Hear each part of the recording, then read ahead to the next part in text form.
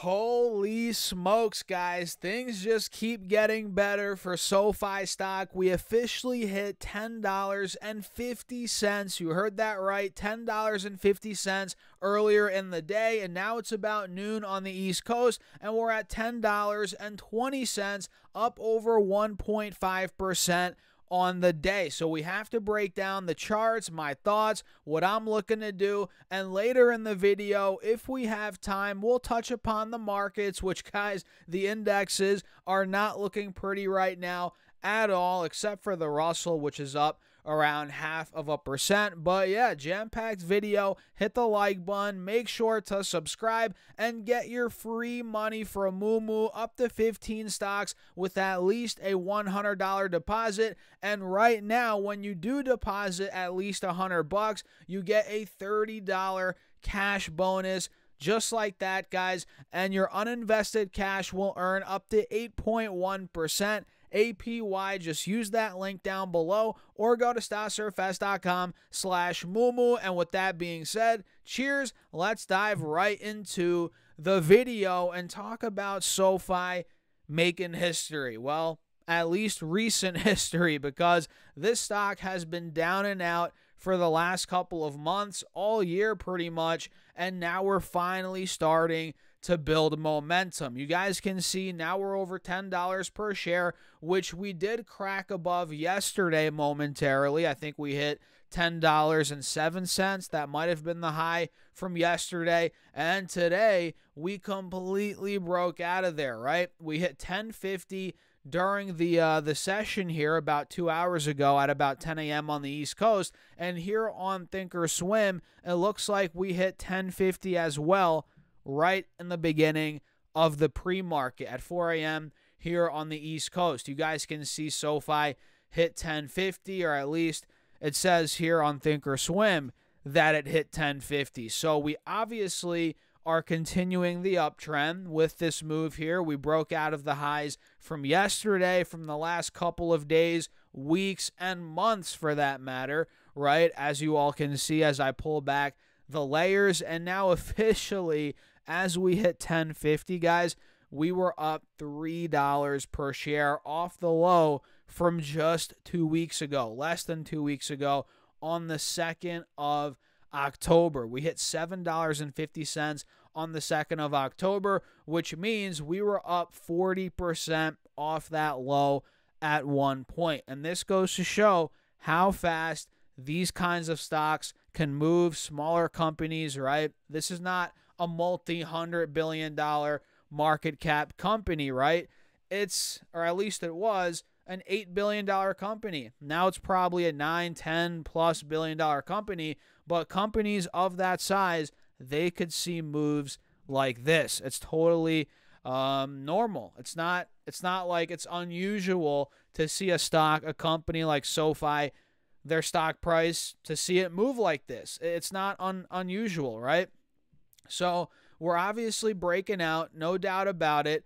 And on the 4-hour chart, now we're officially at a fresh high. Like you guys know, we've been talking about some key levels on here: $8.50, $9.15, which we broke out of, $9.45. That was the high from January, which obviously now we broke out of. We're completely ripping through there.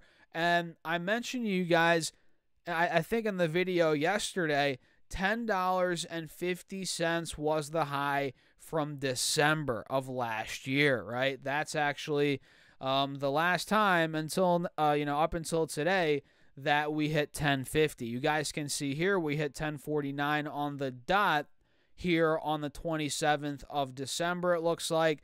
And today officially we broke out of there, even though it's not showing it here on the Thinkorswim chart. I don't know why. I guess it takes a little bit for it to update. But yeah, man, we're heading in the right direction, and we have filled all the gaps that we've called out here, right?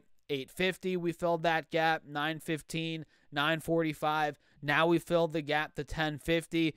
And to be honest, man, we might be due for some sort of little pullback or some sideways trading. I don't really know. That's what I'm thinking, at least heading into earnings here. But with this being not a crazy high short interest stock, but there is short interest, guys. People are shorting. Who knows, man? Who knows? We might squeeze up even higher. More shorts might cover, maybe even before earnings come out. That's totally possible. So you never really know. You might think it's overbought and it can't go even higher, but it might. You never know. And if we crack over $10.50, folks, well, where could we be going?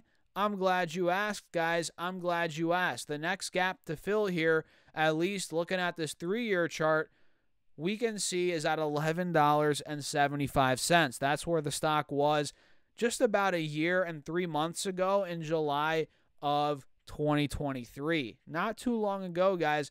Not too long ago. So, yeah, we filled the gap to 850, 915, 945, 1050. Now, if we continue cracking through 1050, we'll see 1175 could be the next gap to fill. And is it guaranteed? Is it for sure going to happen? No, guys. For all we know, this could cut in half and go back to $5 tomorrow for all we know, right? Nobody knows what's going to happen, but, all things are moving in SoFi's favor, right? We're getting rate cuts. That's good for them. More and more people are applying for mortgages, student loans, right? Personal loans. That's good. We just got a couple partnership announcements. That's good. There's just a lot going on. The stock's shorted, so we're getting a bit of a short squeeze right now as well. So there's a lot working in its favor. And the only thing that could rain on SoFi's parade right now would be I guess there's two things, probably more, but two prominent things. A stock market overall sell-off, right? Maybe after the election, I don't know, which is coming up here in 2-3 weeks, by the way.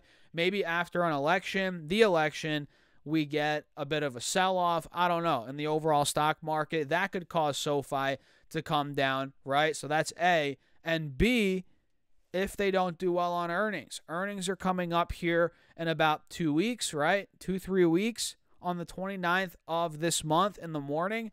So if they don't do well on earnings, guidance especially, that could be setting us up for maybe a bit of a sell-off here. But we've come up so much, guys. We're pushing over $10 now.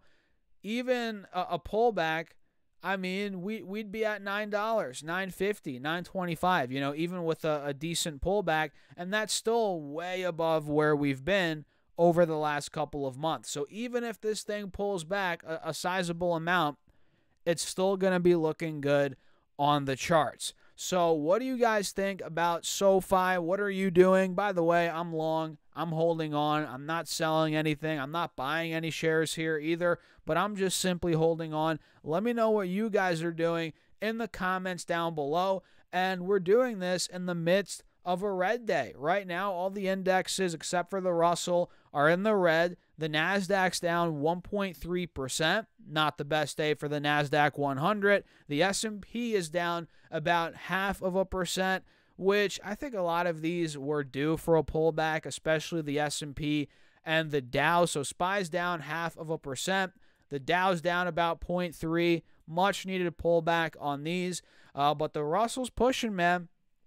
Pushing a big multi-month resistance at about 2250, 2300, which if that breaks, if that plays out, we get out of this resistance, all-time highs could be coming on the Russell. So what do you guys think? Let me know your thoughts in the comments. Hit that like button. Don't forget to subscribe. We're almost at 50,000 subscribers, guys. And shout out to everybody that's been joining the Patreon. If you want to see me build out my private Patreon portfolio, you want to be a part of the Discord, you want to have access to me, my thoughts, charts, and ideas throughout the week, it's all on Patreon, guys. Simple. Link down below, or go to StockSurfest.com/Patreon. Make sure to join. I'll see you guys on the inside, and let me know if you have any questions about that, by the way. Go to my email. That's linked down below. I'll shoot you a response. And with that being said, cheers. I'll catch you guys in the next video.